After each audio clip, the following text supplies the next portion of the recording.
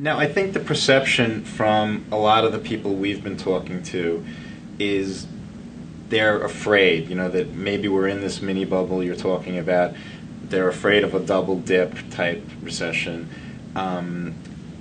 What should people be looking for if they're really afraid of that kind of a sort of dip? Do you stay on the sidelines and wait a little longer, or how do you sort of play through that environment? Well, that's an interesting thing, and I think there are very compelling arguments for both the bulls and the bears with respect to how the market's going to proceed. And I think that recently we've seen a growing number of clients who are concerned about a double dip, concerned about inflationary pressures, concerned about what the tax environment is going to be like. There are so many cities and states across the country that are effectively insolvent. New York is no different. We have a budget deficit of $9.2 billion here, and our politicians can't seem to get their arms around a spending reduction plan that will bridge that budget deficit. Without that, taxes can't even get a budget passed. Can't get a budget passed, and we have elections coming up in November, which is a big reason why that budget is very difficult to get approved. But I think that we're looking at an environment where most people believe taxes are going to go up, and they're going to go up sharply in the future to effectively bridge these deficits that we have. That's creating a situation where we have many clients today who are selling properties because capital gains rates are now at 15%.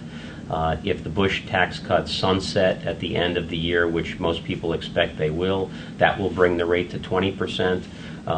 The health care legislation that's been passed will add about 4% to the capital gains increase, and then that seems to be a very easy target for politicians to look at capital gains taxes, which is perceived to be a rich person's tax.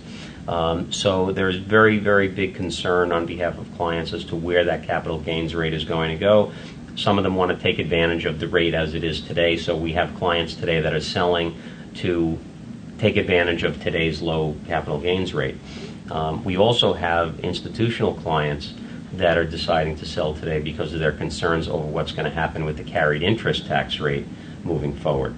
There's pending legislation that will increase the capital gains rate on carried interest profits to effectively ordinary income rates. So that's a big concern for people moving forward as well.